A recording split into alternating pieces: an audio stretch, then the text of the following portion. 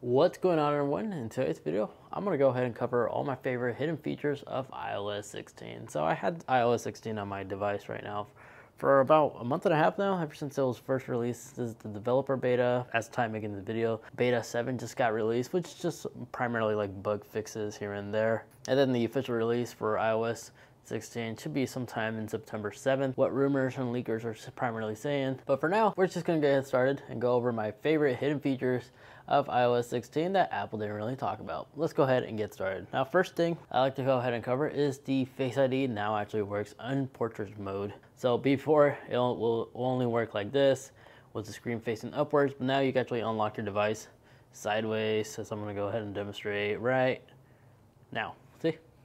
Boom. Just like that, we have access. And recently we have the capability to finally see the battery life percentage of our device right there in the corner. Currently this is only exclusive on some Face ID devices, not all Face ID devices support the number percentage right here. So if you want to go ahead and enable this, just go into your settings, quickly just go into your battery section, and then battery life percentage right here. And that's how you go ahead and enable that functionality. Let me lower the brightness a bit, so you don't have to go in Control Center anymore. Now, a feature that was secretly added can also be found in the settings section. So if you actually go into your Wi-Fi and you click on the Wi-Fi network you're connected to, on the password, if you actually tap on it, it will use Face ID, but will actually unlock, so you can really copy it and paste it to somewhere, or just give it to somebody so they could quickly type it on their device and enter the Wi-Fi password. So if you forgot the Wi-Fi password, you can literally come here and tap on it, Face ID will unlock, give you the capability to visually see the password to share with somebody. And then we now have haptic feedback whenever we're typing something here on our keyboard.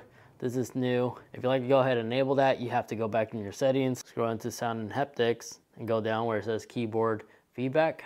In here, this is where you actually go ahead and enable the haptic feedback. So now whenever each key that you press will give you like a haptic feedback. Pretty satisfying. Highly recommend trying it out. Now the other feature is live caption. To go ahead and enable this, just go into your settings, go into accessibility, live captions beta, and just go ahead and enable this. And now let's just go ahead and go on. Oh, and also this is where you can actually enable live captions in FaceTime as well. So now let's go ahead and go on YouTube or something.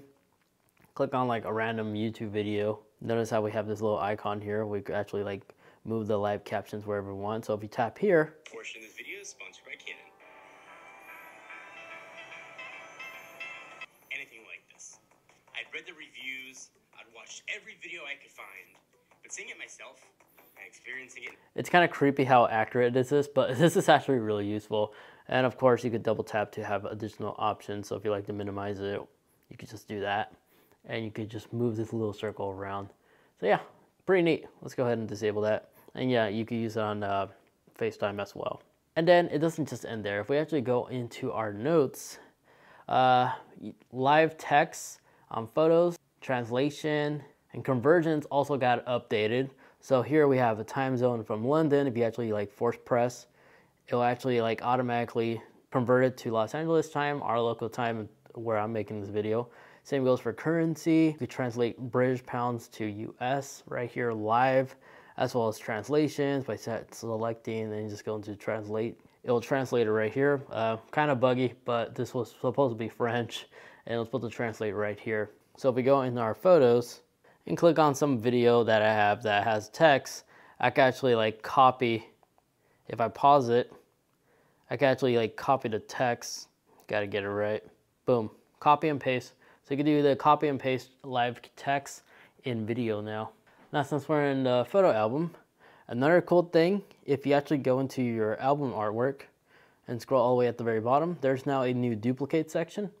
This will basically take the duplicate copies of all the photos you may have accidentally duplicated on your phone, and you could actually merge them all too. So if you select all and you tap merge, this will merge the high resolution version of that video or photo into one, so it can free up your storage. And then in addition to that, your photo and your recently deleted album now is locked with a Face ID requirement. So if you tap on one, it requires Face ID to unlock. I'm afraid to show whatever I have deleted, so I'm not doing that. But you're always free to play the guessing game in the comment section and make us laugh. And then another cool thing I really do like is the new screenshot capability. So now whenever you take a screenshot and you have to share the screenshot with somebody, instead of like putting it on your camera roll, especially if all you're gonna do is just send a copy to somebody. You could tap done, and you can select the copy and delete, and now it's actually on your clipboard. You just paste the screenshot to whoever or whatever place you want to share it on, instead of the screenshot taking a chunk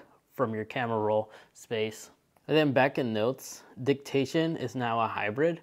So you can actually enable dictation right now to actually do dictation. But in addition to that, notice how it still is enabled. I can still have access to my keyboard, and dictation is still enabled. So it's a hybrid now. I don't know what my group chat is talking about. Let me go ahead and put this device on focus. There we go. And then as for Apple Maps, you can add multiple additional stops too, and you can rearrange them. So if you like to go somewhere first before the other place, you could easily click and drag them just like so. And in the vehicle side of things, CarPlay got additional wallpapers as well, and expect more to come in the near future, hopefully. And a feature that Apple brought back is the album artwork in the lock screen. To enable this, just simply tap on it, and there you have it. Now it's going to be fixed to that until you actually click down and minimize it just like so. But this is new, and this is a feature that Apple brought back that I'm really happy they did. And then of course, if you want to have access to your widget lock screen, tap on it and your widgets will show up right here. That's the next feature I liked about iOS 16. Aside from the different wallpapers you can actually save on your device so you don't lose them.